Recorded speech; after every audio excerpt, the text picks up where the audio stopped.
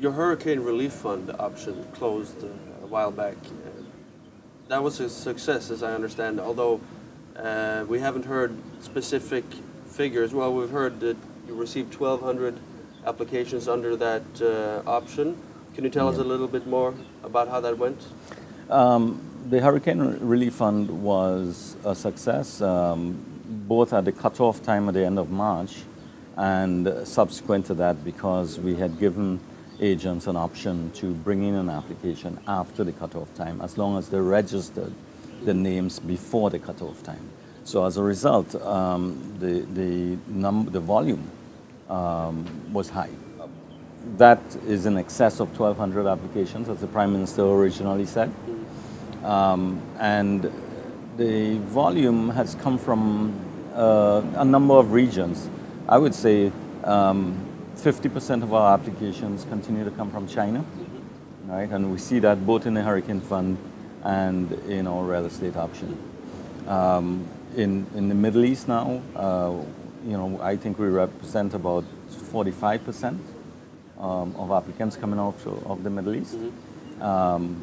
Sorry, you're saying 50%, half from China, 45% in the Middle East. So that only leaves 5% from elsewhere. Yeah, from Russia and some other, like maybe the U.S., maybe a couple others. But so 95% are either Chinese or Middle East. Yeah. What you've seen after the Hurricane Fund is the Sustainable Growth Fund. We're now beginning to see an uptick in that, and we'll see a steady flow in that. But our real estate option is really taking off now. Because just to recap, it's been a few months, but you did split the real estate option in half. Let's say it was 400,000, now it's 200,000, with two applicants co-investing. Yeah, the actual policy on that was twofold. One, we created a separate category of real estate option at 200,000 for shares in high-end hotels. So the first one was 6 Sense, Range Development's 6 Sense project. So they got approval under that 200,000 category.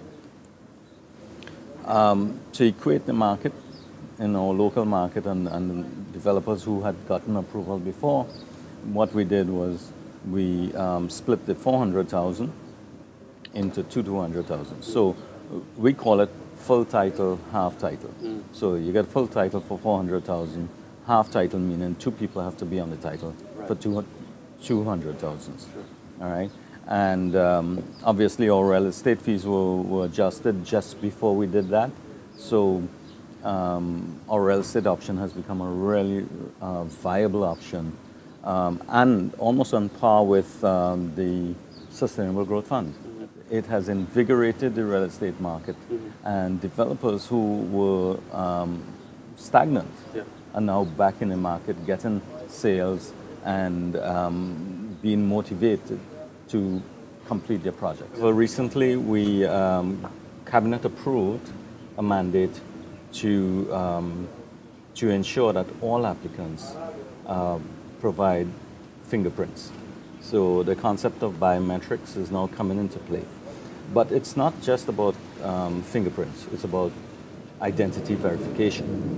One of the benefits of that, apart from the extra level of due diligence, is that over the past, I think all of the units have had the complaint of mistaken identity, right? This eliminates or helps eliminate that mistaken identity, because if you get a fingerprint.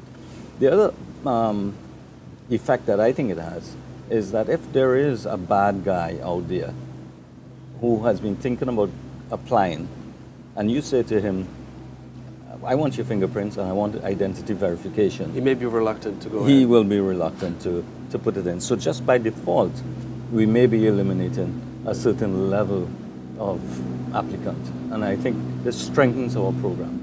The question of gathering biometric data, I know that that's been the standard in Malta since the beginning. Malta has styled itself as sort of the gold standard. You say you are the platinum. You're the platinum. They say they're the gold standard when it comes to due diligence anyway. And they've also said that eventually they hope that other CBI programs will adopt the same due diligence measures. Is this a step in that direction? And well, I take issue with that because Henley and Partners, in a report last year, identified St. Kitts and Nevis as the strongest due diligence company entity in the world. All right. So if we are ahead of Malta, I have to tell you. Okay.